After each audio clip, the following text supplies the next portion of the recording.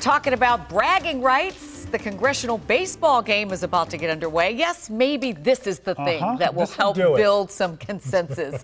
Democrats and Republicans have both won 42 games apiece.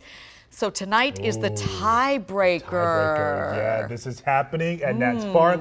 A lot on the line, obviously. Our Tom Dempsey is there right now. And Tom, these lawmakers also have a lot of work to get done.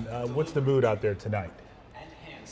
Well, we're still seeing some of the leaders show up to this game, but of course I got the lucky assignment on a Wednesday covering the congressional baseball game. Beautiful weather outside. I of course forgot my baseball hat and glove, but I can see the George Washington mascot walking around the concourse right now as we have some more players showing up right here. Of course, this is not just a game, as you were saying. It's a big social event, DC style, for some history. It dates back all the way to 1909, and Nats Park expects to welcome thousands of people for it all. We've been watching the field crews getting the field set for this game. First pitch set for 7:05 this evening.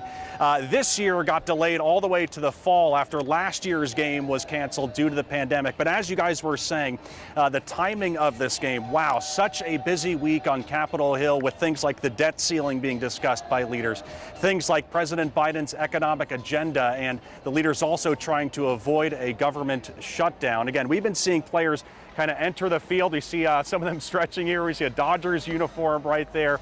Again, thousands of people expected to be here later today. Tickets going for $10 to $15, and all the money for this game being raised for local charities. As we said, first pitch set for 7:05. The rosters for this game, as you were saying, setting the stakes 42-42, so major bragging rights on the line for this game tonight. We have former presidential candidate Representative Tim Ryan from Ohio playing for the Democrats, Representative Eric Swalwell from California playing in the game. On the GOP side, we have Representative Marjorie Taylor Greene from Georgia and Senator Rand Paul from Kentucky. Just some of the names playing in the game tonight, but should be fun to watch. And as we said, the timing of it coming on a very busy week on Capitol Hill. As we said, first pitch set for 7:05. Live at Nats Park, I'm Tom Dempsey, WUSA 9. Yeah, let's hope there's some subtle negotiating over this funding bill taking place there tonight as well. Tom, thank you.